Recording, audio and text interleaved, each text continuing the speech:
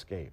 Well, with the heat across Michiana, many people went outside to soak up the rays. They did. Photojournalist Joe Eufemi shows us how one kite surfer at Tiscornia Park beats the heat. I saw some people doing it out on Lake Michigan, and I wanted to do it, so I took some lessons.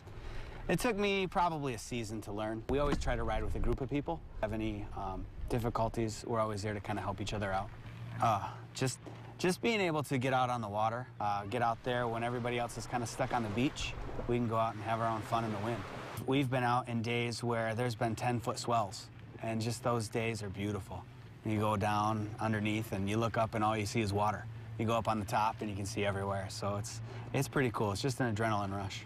I've been told sometimes I've been up 30, 40 feet in the air.